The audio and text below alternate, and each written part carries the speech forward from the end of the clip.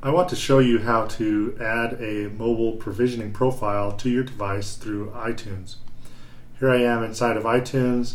I have my device connected, and at this point I have got the mobile provision profile, and I'm going to click and drag to the library.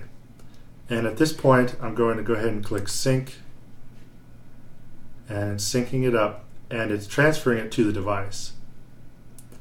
Whenever you are testing apps for someone or testing your own apps with a different provisioning profile, you have to add those to your device in order for the app to run.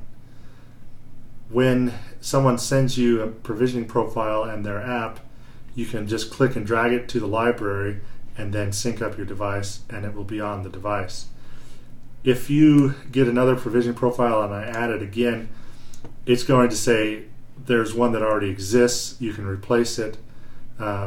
Oftentimes you would replace it so that they do expire, and so you can replace it with a new one. I'm going to go ahead and click cancel. And that's how you would add a provisioning profile to your device.